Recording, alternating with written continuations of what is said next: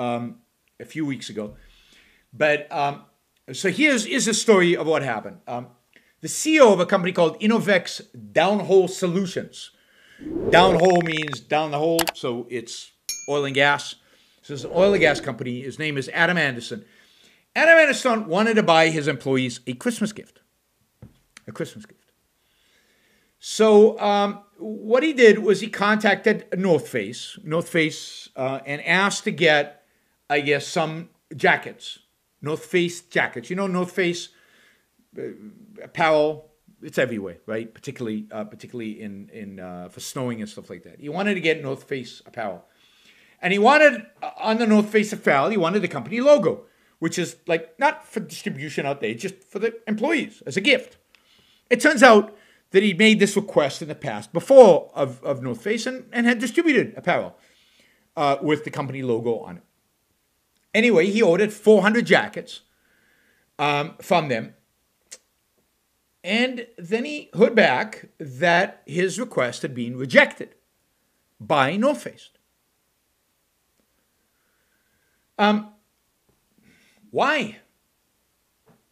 Well, because they had decided that it would be inconsistent with their ESG policy, environmental, social, government policy, to have their logo, the North Face logo, associated with an oil and gas company, because oil and gas companies, as we know, are evil companies. Bad for the planet, destructive. Now, this happens. And you know what? This is going to happen more. But what usually happens is the CEO of a company like this says, okay, fine, I'll go find another company. And in this case, they did. I forget the name of the company, but they did find another company to produce the 400 jackets. But what is amazing about this is that Adam Anderson, the CEO, actually wrote a letter to North Face and made it an open letter, a letter that was published about this, where he challenged them. He challenged them, not only about the way they were doing business, but about, if you will, the morality of fossil fuels.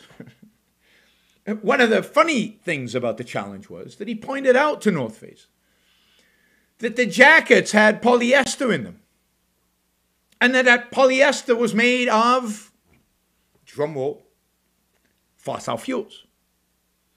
North Face, indeed, would not have a business without fossil fuels. Their clothes have fossil fuels in them. They wouldn't have a business without fossil fuels because people couldn't come to their ski resorts and need their clothes without fossil fuel. I mean, you could go on and on and on. There's no civilization without fossil fuels.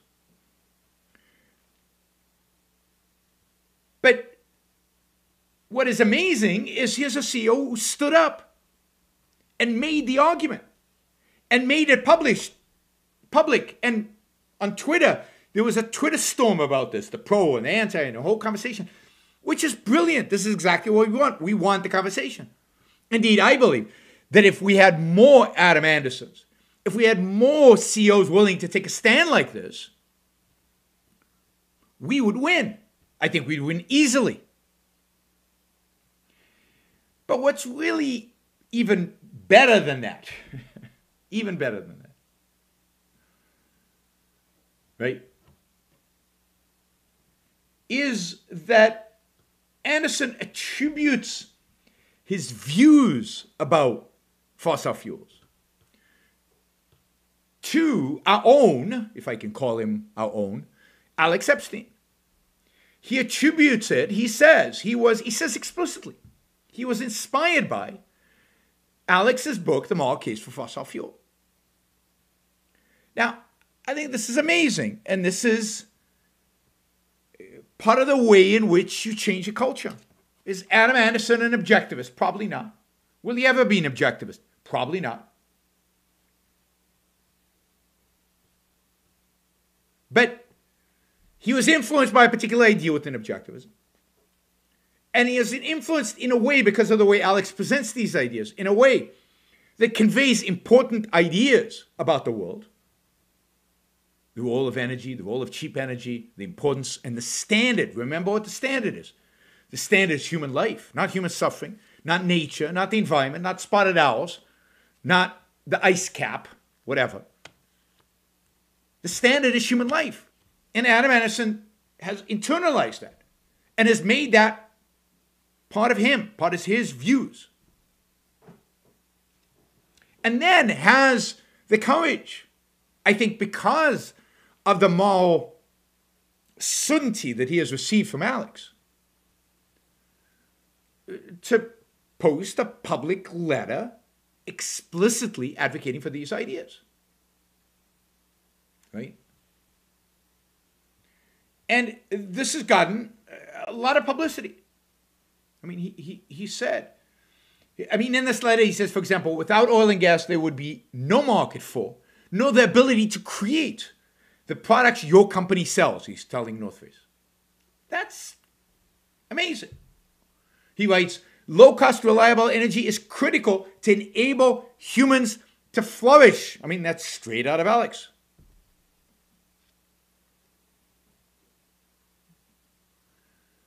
So this kind of points us in the direction of how we're going to change the world.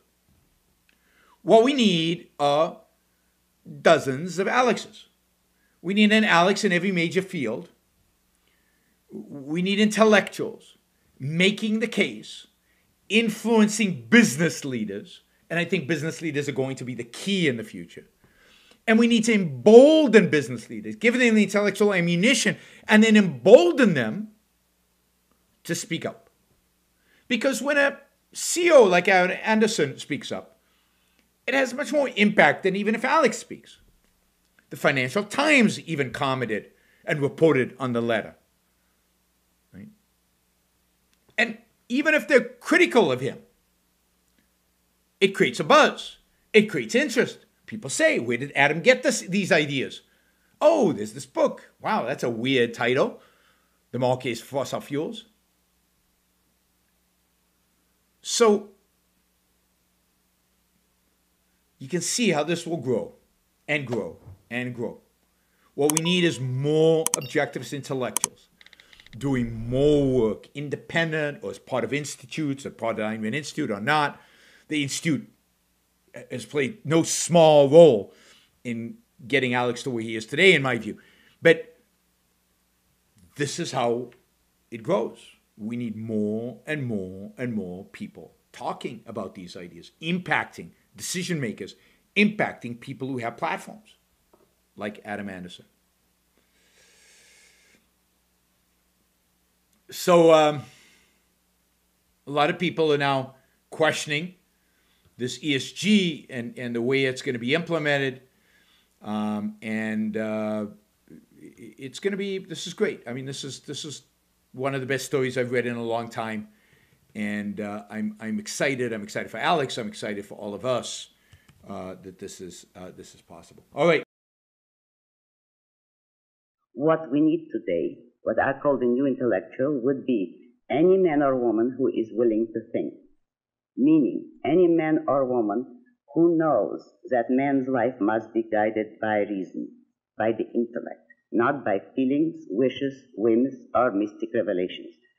Any man or woman who values his life and who does not want to give in to today's cult of despair, cynicism, and impotence, and does not intend to give up the world to the dark ages and to the rule of the collectivist brute.